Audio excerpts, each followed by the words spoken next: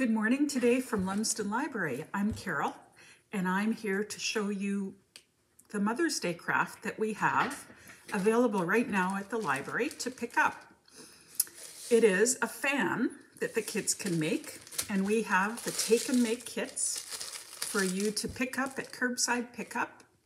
Give us a call or comment on this post after you see it. The kids just have to cut out their fan and they can glue the popsicle sticks on the back. We have some beads inside and some ribbon.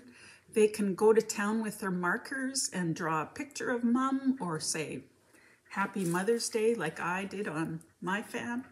So have fun with that.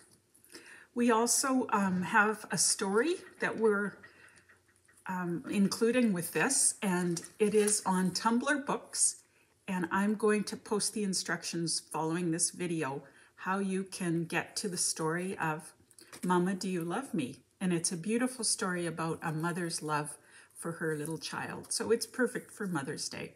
I hope you enjoy Mother's Day with your families. Bye for now.